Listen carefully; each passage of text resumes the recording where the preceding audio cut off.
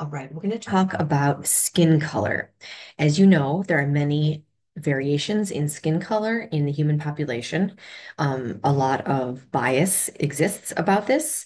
So one thing I love teaching is the biology underneath this really cool diversity.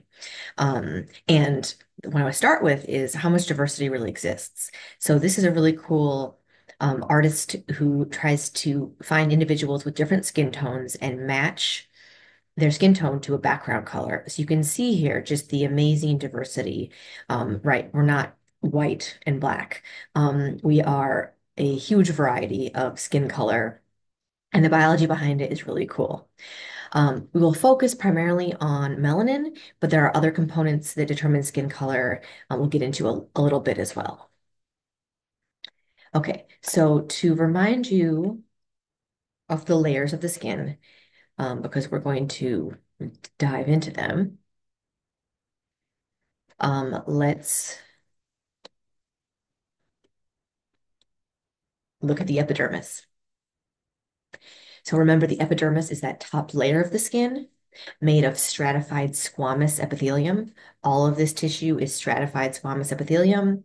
And then the bottom layer of that is the stratum basale. It's this very bottom layer, single layer of cells just above the dermis. This is where mitosis is going on to allow cells, the skin to grow and regenerate. Um, This is also the layer where there's going to be melanocytes. This is a melanocyte here, and melanin. Most of what you see here is melanin. Melanin is the pigment. Um, yeah. So let's see this in what this kind of looks like here. In an individual with darker skin, there is a lot of melanin. The number of melanocytes actually doesn't differ between these two individuals, but it's the melanin amount and type differs. So it's what the melanocytes do. This term melanized is something you'll see. So melanized cells, melanized keratinocytes. Keratinocytes are those cells. This is primarily what you're seeing along this individual skin is melanized keratinocytes. This means cells that are covered with melanin, protected from the sun by melanin. And in this individual over here, although there still be melanocytes, you don't see many melanized cells. So individuals with light skin are more susceptible to sun damage. Let's zoom into what's going on, like within this region. So if we zoom into a layer into this stratum basale, this is where we're zoomed in. Here is a melanocyte. All humans are actually different shades of brown, with this exception of albino people, albinism. So we're all tinted with melanin, but there's many different shades. So melanin can be reddish brown or brownish black or just brown. There's many different types. And that's one thing that determines or influences different skin color. Um, we can also differ in how much melanin our melanosomes produce. So melanosomes are the cells. They are producing pigment and packaging them into melanosomes. This type of vesicular transport, what do you think it's called? This is exocytosis. So exocytosis of melanosomes is occurring. Melanosomes are vessels full of melanin.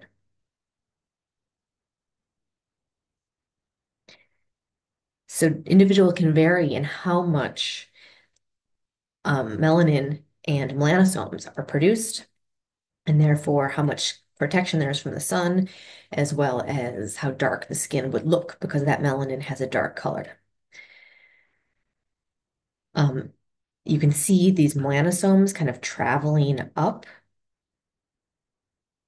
all these little guys too, and they are protecting the keratinocytes around here. One other pigment that's shown here is keratin, is kind of a yellowish pigment found in carrots. That's another pigment that's present in our um, skin that influences cell color. If you want to know, this is a cool video, kind of showing this idea of types of melanin, amount of melanin, number of melanosomes being the primary influencers of skin color. This is a really nice video you can watch on your own. Otherwise, I'm going to actually zoom in now into kind of a different view of a keratinocyte.